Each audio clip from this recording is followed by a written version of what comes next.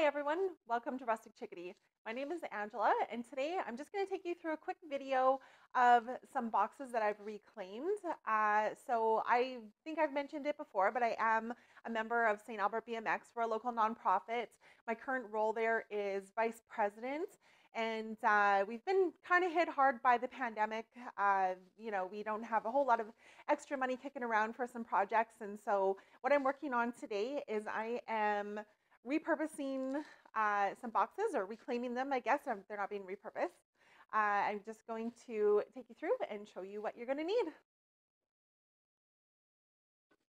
So this here is the after. I didn't take a video of the before, but I can definitely show you the after. So what it is just a box. All we do is we keep our letters in here. So the girls' box, we have white letters, and in the boys' box, we have black letters. They go on plates, obviously depending on what class you're racing. So why I brought it home in the first place was I needed to do some more letters, and the boxes were hideous, so I decided to just go ahead and make them a little bit prettier. Next, I'm going to walk you through the supplies that you're going to need. So for starters, you're going to want some primer. Whatever you're reclaiming, it should have a nice solid base for the paint that you're going to stick to. Me personally, I stuck with the traditional colors, blue and pink. I chose metallic because I like shiny, I like sparkly. I decided not to use sparkles because not everybody loves them as much as I do. So no big deal. I think the boxes still turned out beautifully. Another thing that you are going to need is some sort of like a vinyl or something.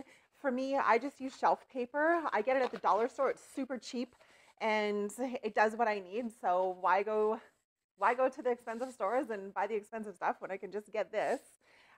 You're going to need some painter's tape because you're not going to want to have any overspray anywhere. Otherwise, you're going to wreck your beautiful paint job that you're going to do. And once you're done, like, you're going to need this to kind of pick out the letters, as you'll see.